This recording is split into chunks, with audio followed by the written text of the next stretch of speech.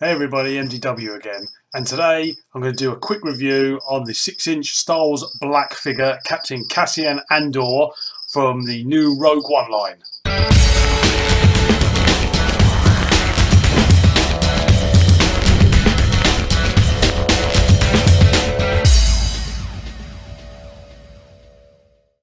So the figure comes in the standard Black Series window box packaging.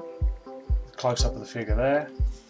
And some artwork of the character in the bottom, number of the figure on the side, and then a brand new bio for Captain Andor on the back. Outside of the box, lots of details as you'd expect from the 6-inch line there.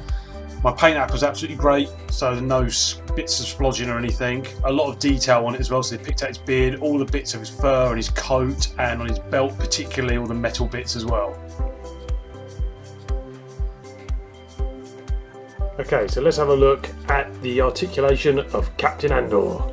So, like all the black figures, he's got the head on a ball joint, so he can go from left, right, up and down. He also has a removable hat, which you can just literally pop off here, so it sits on his head when he comes in the box with it. So you just literally take that off, fits on there nicely and snugly. You take it off and it gives his head a bit more motion. There. His arms are on a ball joint, so his shoulders can go up, down, backwards there, and then his his elbow joints are on a ball as well, so they can swivel, rotate in and out, so good range of motion there.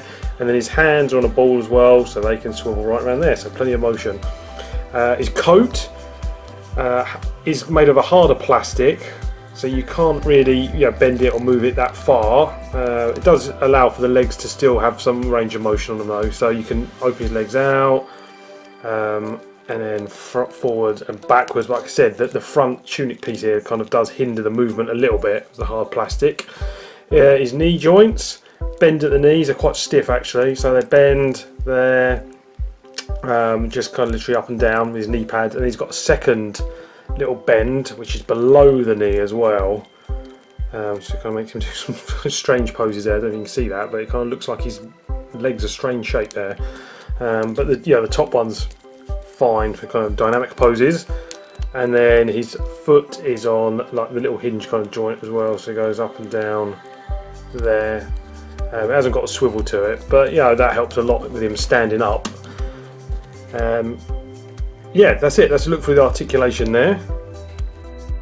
So, Captain Andor comes with 2 accessories. One of them is the iconic blaster rifle, painted in a metal colour all over with no additional detail, unfortunately. And a cool little pistol. There's 2 colours on it, metal and black, which is kind of reminiscent of the pistol that Han gives Rey in Force Awakens, and also Han's blaster pistol as well. So that's pretty cool. He actually has a little holster to put his pistol in, which pops out there and then fits in very snugly and does back up again with a little strap. That's a nice addition.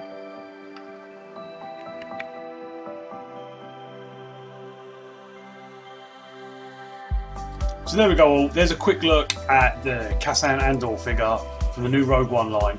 Overall, pretty decent figure. He does absolutely look like a member of the Rebel Alliance with the classic Rebel Alliance beard going on there. Cool figure, like I said, and hopefully I'll try and get more of these over the next couple of weeks. It's quite hard to judge how cool he's actually going to be until we see the film itself, but it's not far away now. Thanks very much guys, please like, comment and subscribe, more to come. Speak to you soon.